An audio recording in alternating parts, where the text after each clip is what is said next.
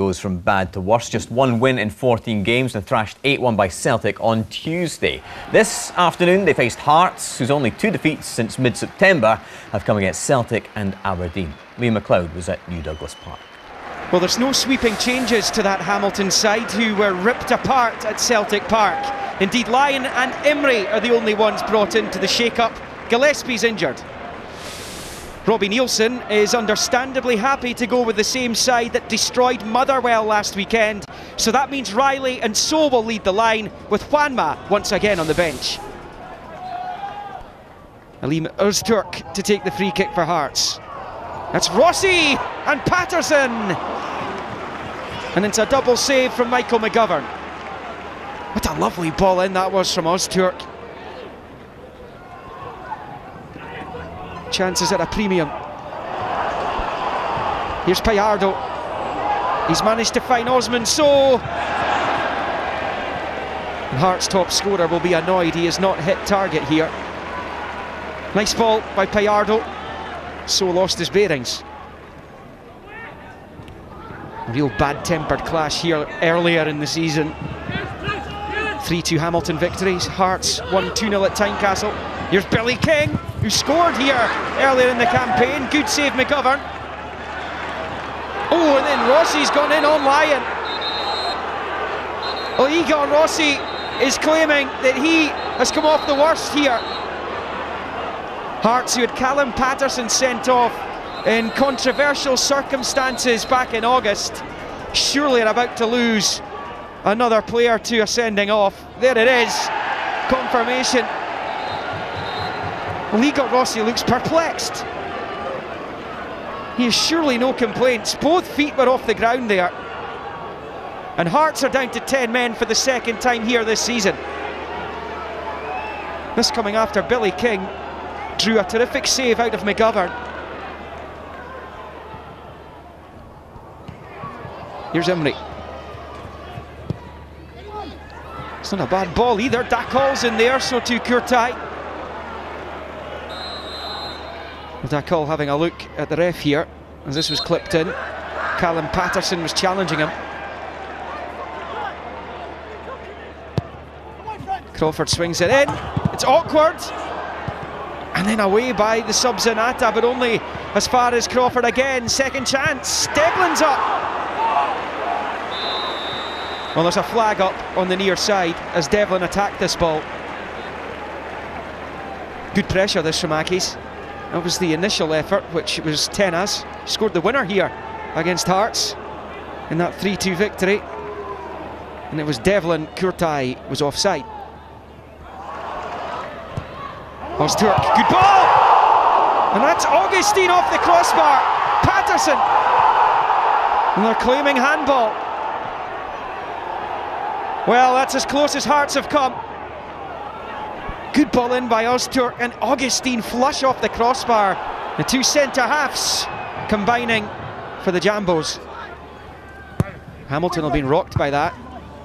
They have the extra man, but Hearts have come closest. Here's Emery away from Boabin. Well, there was no contact there. Dougie Emery has made a meal of it. Bobby Madden certainly thinks that as Hearts go in the counter-attack. It's Zanata. Well, Dougie Emery has clearly dived there, just inside the box.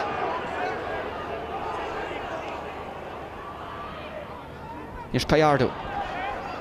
Oh, he's been side down there by Tena. And Tena's walking a tightrope now. And he is falling off that tightrope. It is 10 against 10 with around about 5 to play. Hearts in the ascendancy just now as well. They've been the better side recently. And Jesus Garcia Tena ensures both teams will finish the game with 10. Öztürk takes. Headed back across, and Zanata hits the bar this time. What a chance this for the young Canadian. He's beaten McGovern. He might have got a little touch on it on its way back down.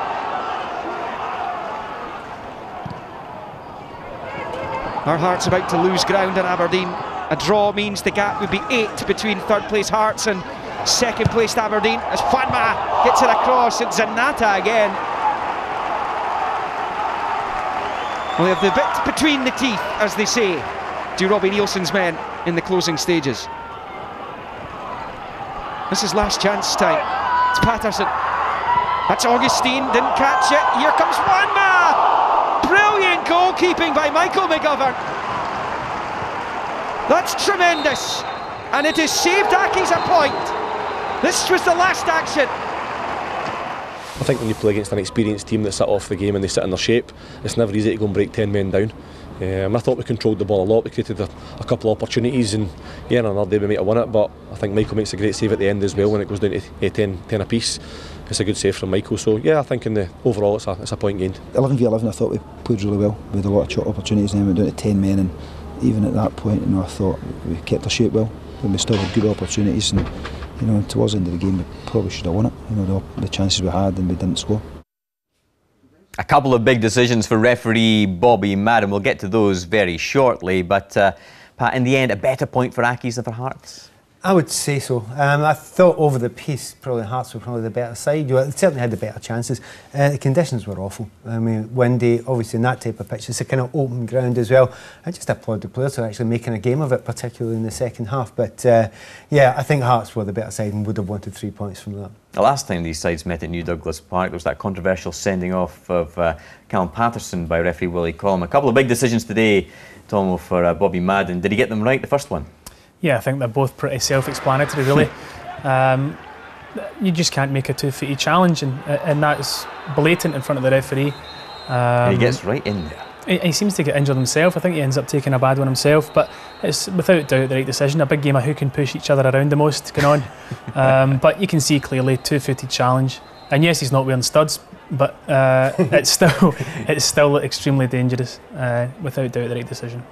Absolutely, and the angles tell the story. I've not found anyone who's argued against that yet. No, the referee just gets one view of it, and he was kind of behind the player at the time, I suppose. So he gets that one right as far as you're concerned. In terms of Jesus Garcia-Tena, Pat, well, we had a good angle of it from the initial one, and it looked pretty clear-cut. To be fair, if you're 11 against 10, you know the referees could make it like, so you have to be calm and then that's not very calm, is it? Oh dear. That's just mad. I mean, another big game of let's push each other about. What is he thinking?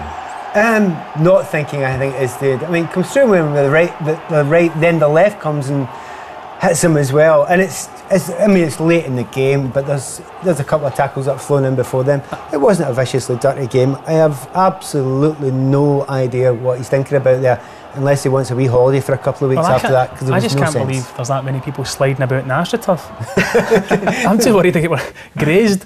But your manager's furious for you there, because I mean, Hamilton, joking aside, they need all the players just now. Well, there was an 8-1 drubbing from Celtic, so in terms of the reaction from the players, I mean, that is good from Martin Canning's point of view. I think the clean sheet's massively important, especially, obviously, they've lost a few goals recently. The Annan game and then the Celtic game were defensively really disappointing. So to get the clean sheet's massive. Yeah, but the thing is, don't get players sent off, because you need everybody. Especially a defender.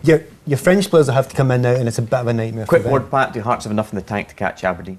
It would have to be a great run. I actually think they're a really strong side. It's a year early for them. I think they'll be incredibly strong next year. Okay. Well, after Motherwell 6-0 drumming at Tyne